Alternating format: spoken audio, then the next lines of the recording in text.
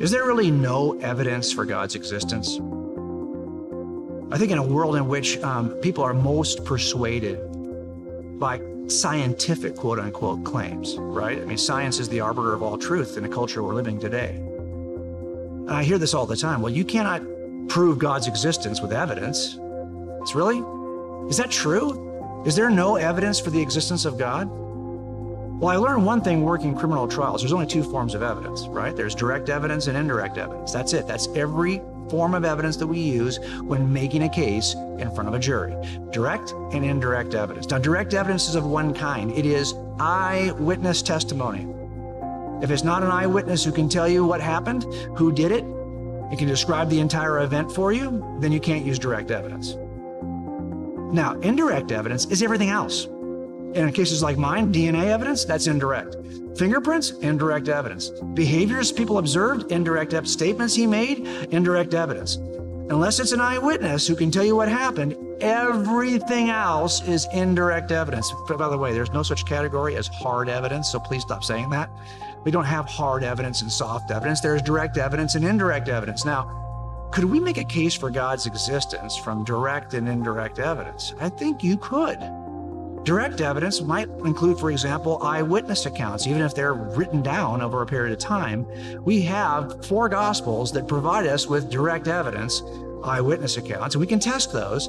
But that's one way to determine, and by the way, if there's a person historically who rose from the grave with the power of God, and you have an eyewitness account that chronicles that, and if you test the eyewitness account and it passes all with flying colors, why would you not consider that to be sufficient evidence to believe that God exists? But if that's not the way you want to go, and you want to go with indirect evidence, well, if we're in a universe where all space, time, and matter leapt into existence from nothing, that universe that resulted appears to be fine-tuned to a razor's edge for the existence of life.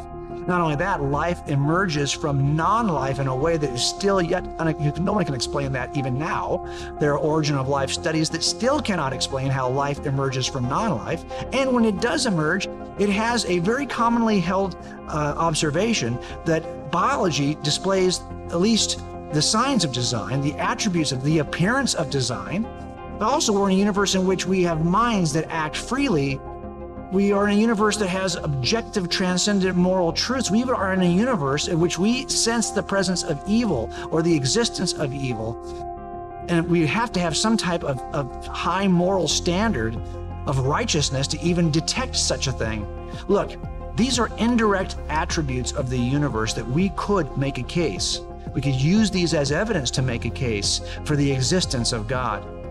Because it turns out that if there is a God, He is the best explanation for those attributes of the universe. And that's all we're trying to do in a crime scene, right? Is figure out which suspect will best explain the evidence in our crime scene. It turns out that you can make a case for God from both the direct and indirect evidence. But let me give you another way of thinking about this. What kind of evidence would even suffice? What are we really looking for here? I always ask that question because if what they want, if what they need is for God to come right now and act miraculously in this moment and write their name in the stars or write their name on the side of the mountain, well, I can't make that happen for you. So I don't think we can have a productive conversation if that's the kind of evidence you need. But I think we could look at attributes of the universe and ask specific questions and see if the best inference is not a what as a cause, but a who. So for example, as I look at the information in DNA, and I see how those nucleotides are arranged in that longest molecule known to humans, DNA, and I see that information, those nucleotides are arranged in a code that is informative, that is information, and I realize from all my past experiences anywhere, that information always comes from the mind of an intelligent being. Why would I not then look for a who to explain the information in DNA? Let me put it to you this way. If I walked into a crime scene and there was a struggle in this crime scene and the suspect killed the victim here, and sure enough, there is blood spatter on the wall where the murder occurred. That spatter pattern I can attribute to the physics of blood and gravity and action that caused the blood spatter on the wall. I could explain that with nothing more than physics.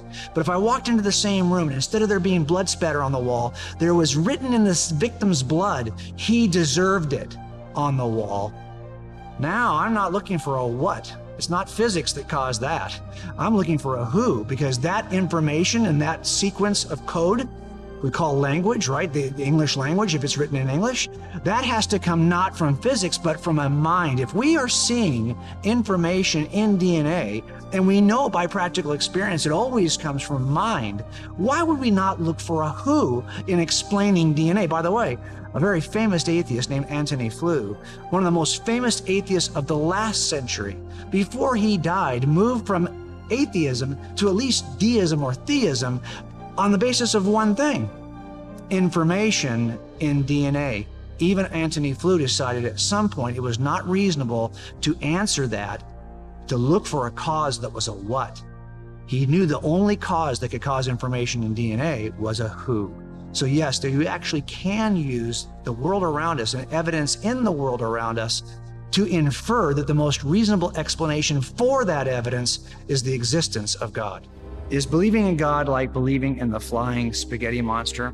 When I hear skeptics online mock or poke fun at believers, Christians, or any kind of theist, you'll often hear them say that believing in God is like believing in the flying spaghetti monster. This flying spaghetti monster as a notion has been offered as kind of a substitute for God. And it was first really created by a guy named Bobby Henderson in 2005. He also created a kind of a larger view called Pastafarianism.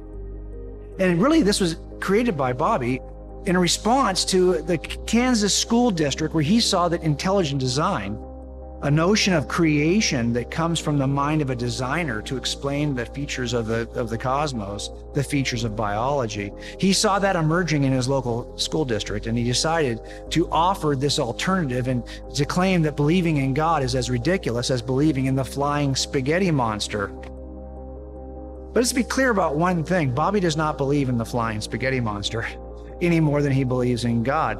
This was really just a notion that was invented to kind of make the distinction, to make a case against God.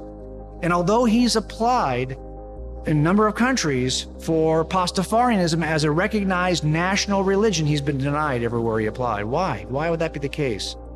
Well, in large part because people understand, and governments understand, and nations understand the difference between religious claims and fictional claims. We have good evidence to demonstrate that Christianity is true from both the direct evidence of eyewitness accounts and the indirect evidence of features of the universe that demonstrate that God exists. It's not as though we're just picking a notion out of thin air and describing it in such a way that we want everyone to believe. But no way, actually, this is the great thing about Christianity. Christianity is not just a claim unattached, an unattached claim, a set of proposals about God. No, Christianity is a claim about a historical event that can be tested, the way that other historical events can be tested. Look, I will tell you that there are certain kind of fortune cookie type of religious claims, maybe a set of just proverbs that people will look at and say, these are the beautiful teachings of Buddha or Baha'u'llah. But these do not describe an event that's rooted in history, like the resurrection. That is the claim of Christianity. That makes Christianity very different than any other kind of religious claim. It's not as though people thought up, well, let's just think of a crazy character like the flying spaghetti monster. No, it's that something happened in the course of history that people observed and wrote about, and we have that direct evidence claim to review thousands of years later. That is very different. Can you see the difference between fictional notions that are not rooted in history and claims for which we have an historical record? If we can't see that distinction, it's going to be hard to advance any conversation about the nature of God or Christianity. The claims related to the flying spaghetti monster are by their very nature very different than the claims related to Christianity.